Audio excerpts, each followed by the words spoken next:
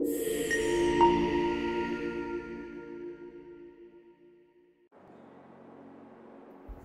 everybody and welcome back to another tutorial on Farming Simulator 22. Today I'm going to be showing you how to auto sell pallets in your greenhouses. I know it can be a bit of a pain, especially when you're doing a start from scratch where you've not got much money and you can't really afford the front loaders or the forklift trucks.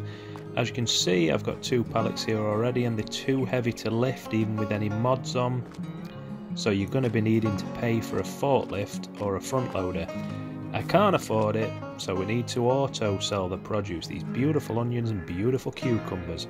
But how on earth do you do it? Let me show you.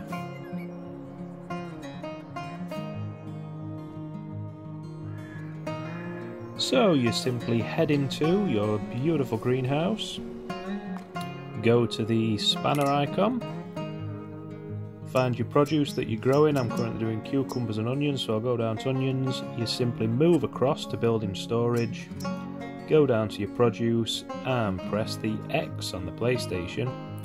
That will change it from storing to selling. As you can see, all the others say storing, this one says selling. Go up to your other one, go across, cucumbers, selling. It's as simple as that. Now all your produce will auto sell. You don't need to buy forklifts and everything. Obviously for realism, I do like to use forklifts, but you've got to wait till you've got enough money.